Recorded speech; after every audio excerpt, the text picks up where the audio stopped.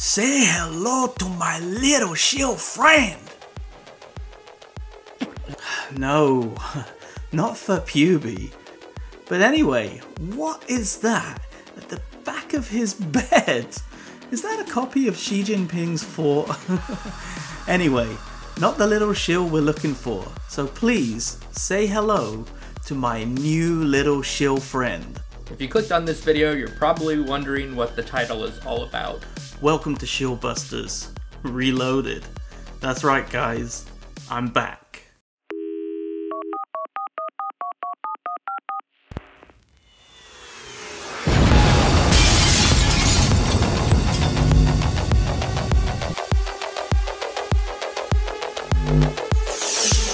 Major trip. Totally awesome trip. Bigger trip. Small trip. Short, small trip. Short, small trip. Short, short, short, short. Short little trip. Short little trip. Short little trip. And I have so much space, I can't even touch the chair in front of me. So there's this little YouTube channel called Bitten, and I'm not really sure if this is the guy's name or if it's just a random channel name, but who actually gives a shit? All I care about is this dude's videos are like a little collection of the Chinese Communist Party's soft power propaganda talking points. This guy has some interesting video titles such as "Foreigners won't believe what China is building," "Why aren't there more homeless people in China?"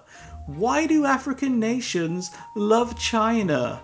"Is USA or China a police state?" And it goes on and on and on like this. You get the point.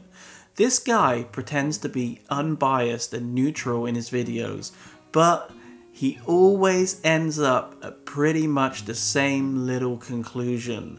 And that little conclusion being, America bad, China good. His video titled, "Why aren't there more homeless people in China?" is ridiculous, and it's actually quite patronizing towards the homeless people in China and in the USA. He walks around Beijing's tourist areas smugly reeling off statistics and articles about the USA's homeless and drug problem and proudly coming to the conclusion that there are no homeless people in China. He unfairly contrasts images of Beijing's tourist areas with images of downtrodden communities in the USA. If he wasn't being so goddamn dishonest and biased towards China, he may have got off his little ass and explored the reasons why the Chinese government actually hides its homeless population.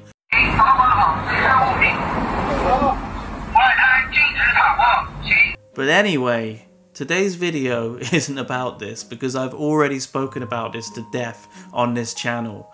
In today's episode of Shill Busters, I'm going to look at his video titled, "I bleep the Chinese government, but..."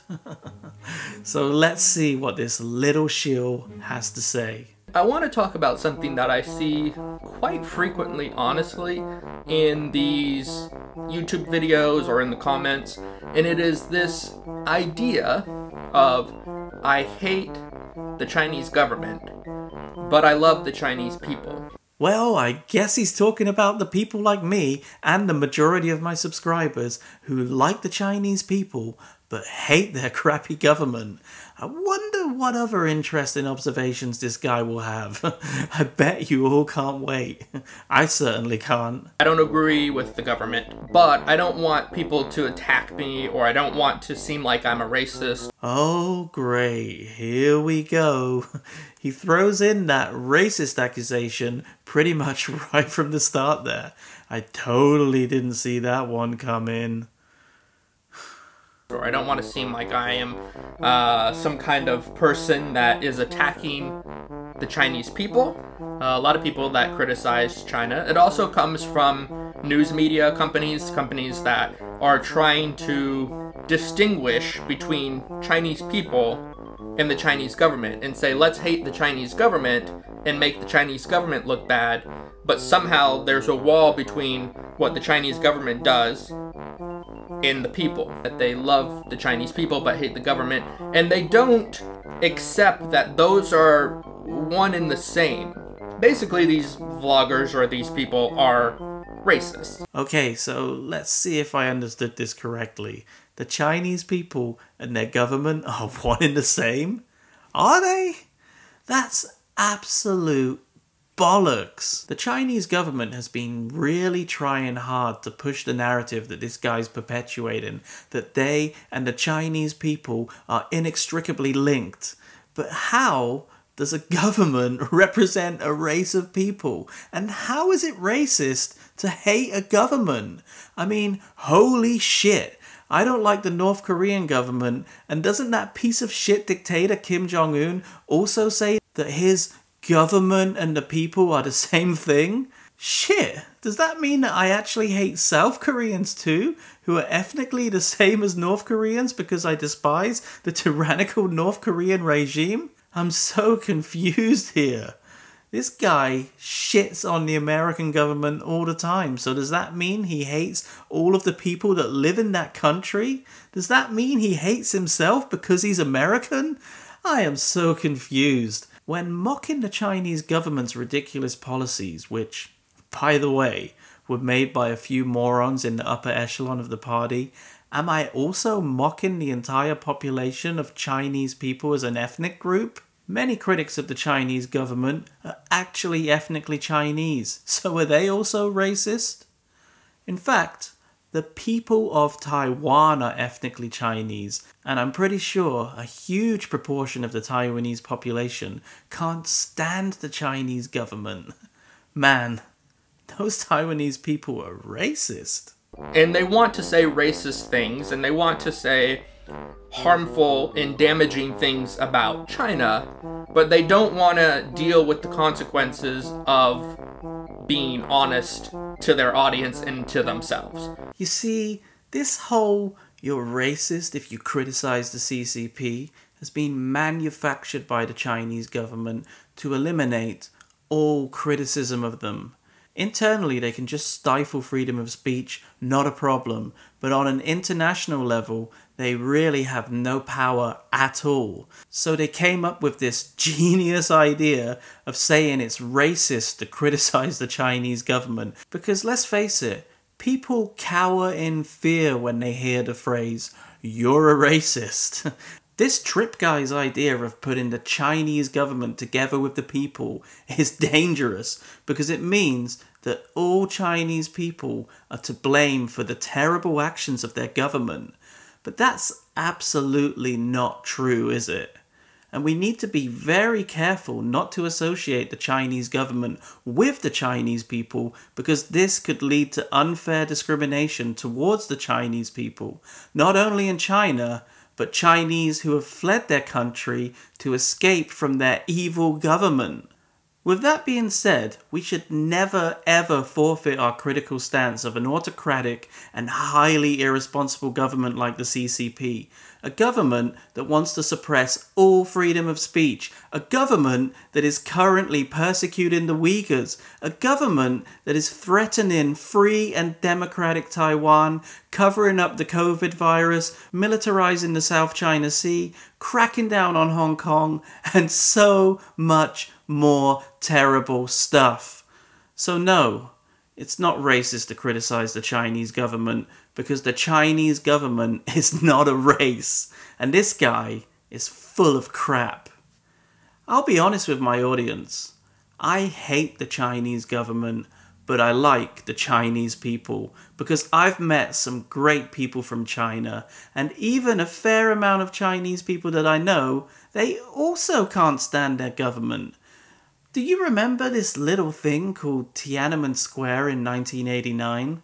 The Chinese people rose up against their government and demanded change. Now, were those people one and the same with the CCP? Remember Hong Kong? The people there didn't want to have any draconian CCP laws introduced. Were they one and the same with the CCP?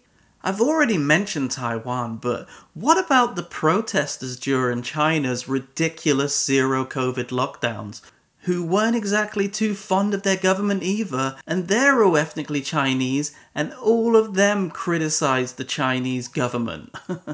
If you love someone, and you truly love someone, you're not going to go around smearing their name and creating hate towards them. It's mental gymnastics where you're saying, I can love one thing or one aspect of the society, but I'm going to attack the other aspect of it, the government or other aspects of it, and make them look really bad. So if you truly love somebody, you will tell them the truth no matter what.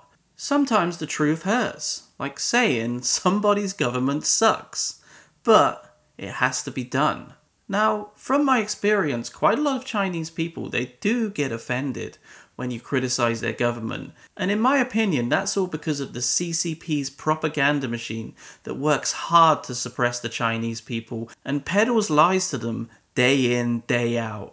And then when people click on my videos and watch them or read my articles, or when I do interviews and I talk about how bad China is, people that are watching it won't be able to distinguish between the Chinese people and the Chinese government, so China becomes a big umbrella for everything that the government does and everything the people do. And so when these videos go out to millions of people, presumably mostly Americans, they get this idea that China is bad, and they don't distinguish between the two. And so when they see Chinese people on the streets, they think, oh, Chinese people are bad, because that is the logical path, that if you say China's bad, China's bad, China's bad, then I think, oh, Chinese are bad. Unfortunately, there are a few nut jobs on this planet that would attribute the disgusting things the Chinese government does to the Chinese people, which could result in anti-Asian hate.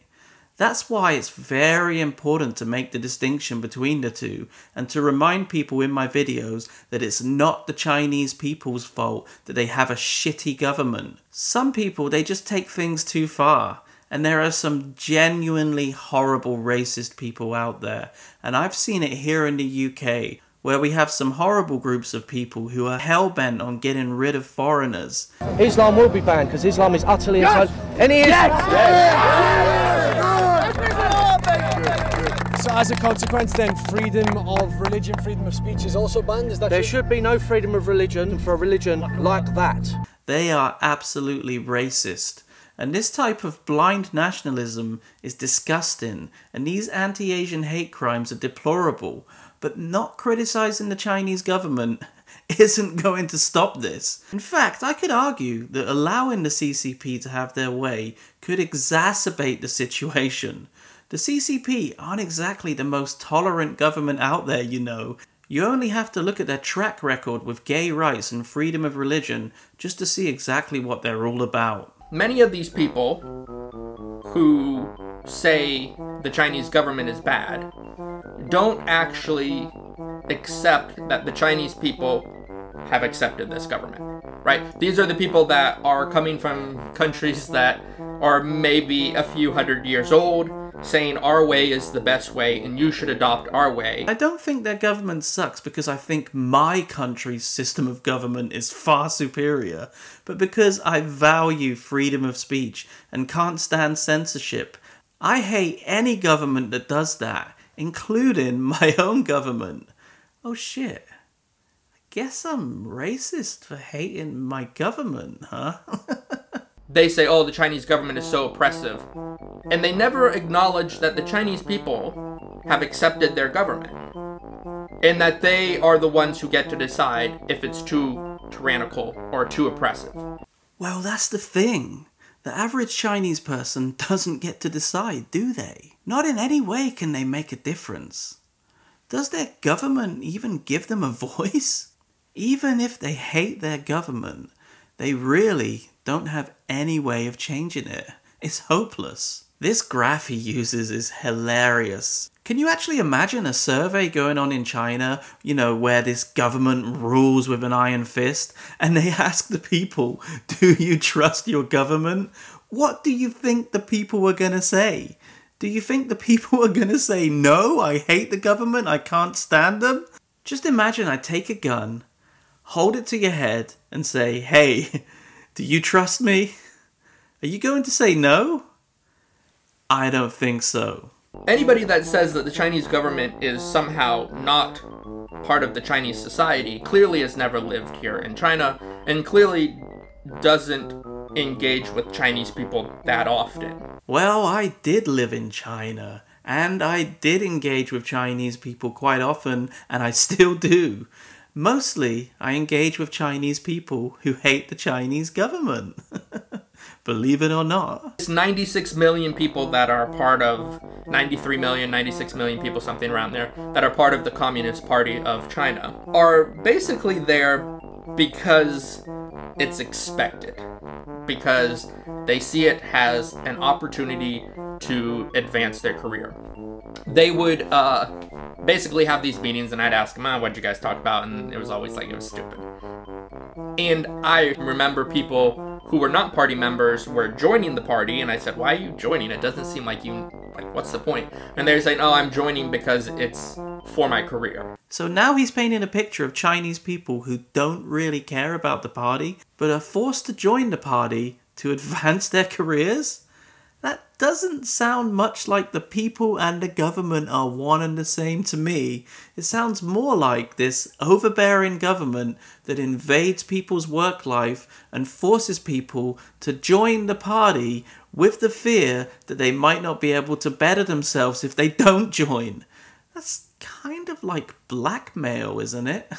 In China's military, like standing military, is like 1.2 or 1.3 million active duty members. Anybody that's saying that the Chinese people are under this great oppression and they could never overthrow their government, and that, you know, they're always, anytime they try and protest or anytime they try and do anything, they're always shut down and, oh, it's so terrible here, it's all terrible, terrible, terrible, terrible. It's like, no, if even 100 million people, if all those people were like, we don't want the government anymore, they would literally be able to overthrow the Chinese government. Now, the people might outnumber the government, but aren't they all just one and the same anyway?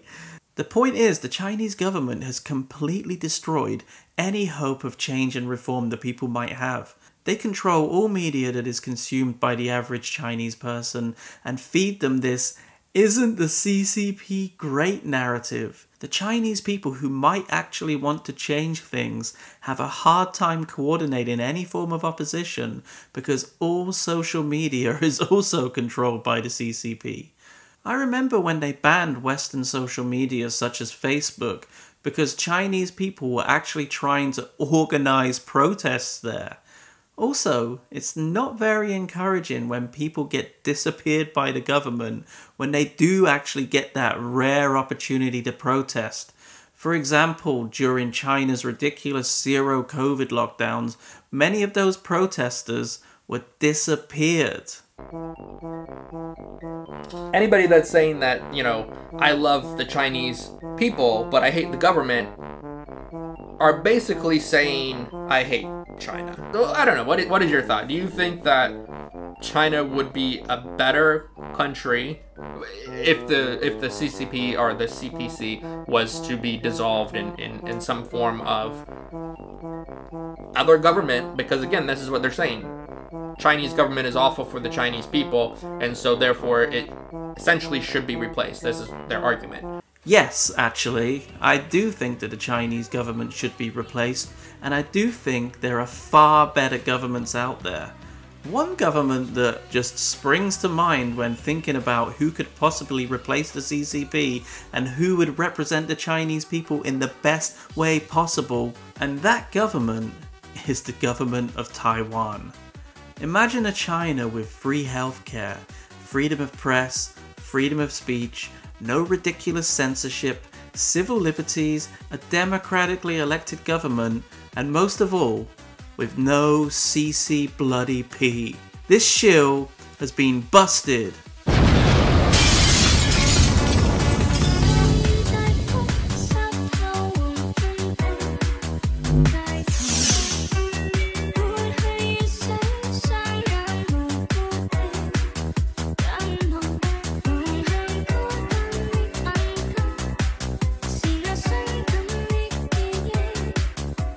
我在北京。我是宠物，我爱宠物。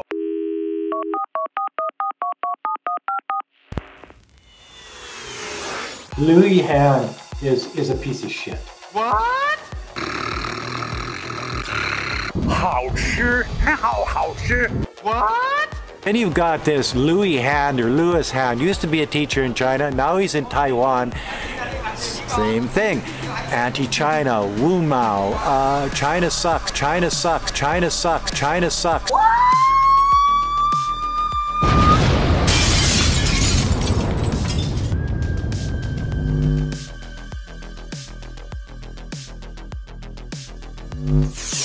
Louis Han, he's a tough guy. He's the shill buster. CCP bullshit. Lee Barrett, who's an independent journalist, broadcaster, and above all, perhaps, a China expert. I wouldn't classify myself as a China lover. So let's have a look what we have in there. Okay, so we have some sort of little, it's like a little chocolate bar actually. I'm not 100% sure. It could be a chocolate bar, it could be a chocolate bar, chocolate bar. Eat our sunset. We are spreading Communist Party disinformation. Look, don't fall over one. If you're in a country and you're making some content that a government likes or whatever, what's the problem with them reposting it? Money. You've got to watch out for the grave diggers. 800 million people lifted out of absolute poverty. First off, I want to show you. You said wear the affiliated, state-affiliated badge as a badge of honor. I've actually had some made. I don't know if you can see that. Oh, how wonderful. Cool. What a great thing to do. You're a loser. That's money in the bank. Wow, that's a cool bus station. This is futuristic, man. 这个是什么？哇 VR. Oh, okay, yeah, that's pretty cool. Exactly what I thought. You can watch some movies while you're on the plane. His Chinese is very, very good. He speaks very good Chinese. So stick around as I go out today to look for homeless people in the city of Weihai, China. I'm under this bridge looking for a homeless person, and I think this should be a good place to spot some homeless people. Interesting perspective. So King, thank you so much. Appreciate it, my brother. I appreciate it. All right. So I'm gonna go see if I can find any homeless people here in China. I don't think I will be able to.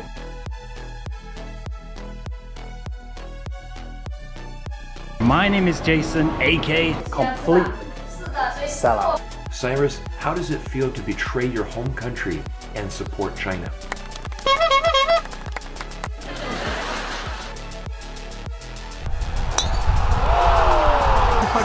.43-yard par 3. Oh yeah!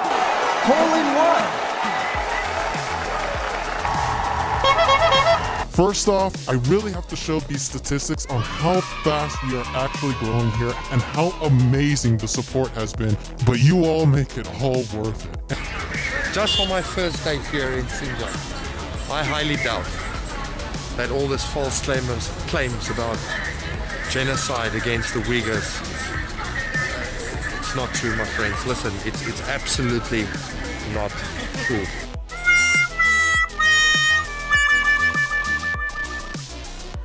Well, that's because there was no Tiananmen Square massacre. It's a lie! I should have reported you to the Chinese Media Communications Ministry, and I didn't, to have mercy on you. But now I'm not having any mercy on you, because you've just shown us once again you're a piece of shit. Yes, I contribute to the Communist Party. I contribute to the different things that they do here to help the people and support people.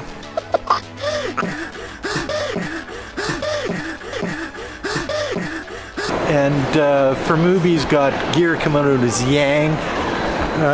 Too bad he doesn't have a personality. Guaylo 60's kind of a fool.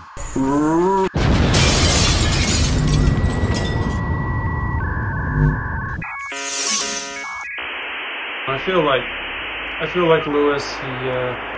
He goes hard, but he still has some semblance of right and wrong. What?